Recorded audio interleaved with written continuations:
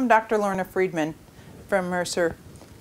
I'm here to talk a bit about our new medical trend survey. Globally, medical trends are at about 9.5%. They may be a little different where you are, but almost everywhere they are certainly outpacing regular consumer inflation. And therefore, medical costs remain unsustainable. There is nowhere in the world where either employers or governments, or importantly individuals, can now carry this type of healthcare costs. So at Mercer, we talk about affordability of healthcare, which is closely linked to the accessibility of that, right? The accessibility of either insurance or healthcare. If it is not affordable, it will not be accessible. And importantly, one of the ways to make it more affordable is to assure that there's more quality. So let's kind of break that down. So affordability, a reminder that in most parts of the world, individuals themselves are carrying the healthcare costs, right? They probably anywhere to 40 to 60% of healthcare costs are really out of pocket. It's the #1 reason for bankruptcy in many, many places. So affordable healthcare is really imperative for individuals. It is certainly imperative for employers and governments. Accessibility to insurance is really one of the major pathways to good health, and that's why the WHO spends time talking about universal coverage.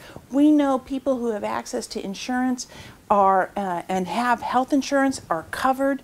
They are people who feel more confident about their health. 25% of them report being better health, feeling better. We know that coverage for health care allows people to be more compliant and manage their diabetes and their hypertension. They are 2 times more likely to be taking their medication. And importantly, it allows them access to prevention, vaccines, medications, screenings, well-being programs that really decrease the risk of healthcare costs. So affordability and access to insurance and to good care. And access to care is really disrupting everywhere in a digital age. So we are talking a lot with clients. We see many clients, and we ourselves are providing digital platforms that allow people to manage their care, to access information, and to access providers. And lastly, quality. We must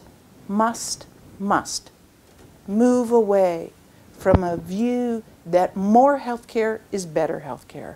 We must start purchasing healthcare for the value it brings, not only to us as employers, but to us as individuals, to the quality outcomes that people have a right to and should expect. Not volume of healthcare, but quality and outcomes of healthcare. And so we are working with carriers, with clients, to look at different provider networks, to work with providers, work with carriers, work with individuals to give them transparency on better outcomes. It's been a pleasure. Look forward to hearing from you, and look forward to hearing your ideas and collaborating with you to assure affordability, accessibility, and quality health care.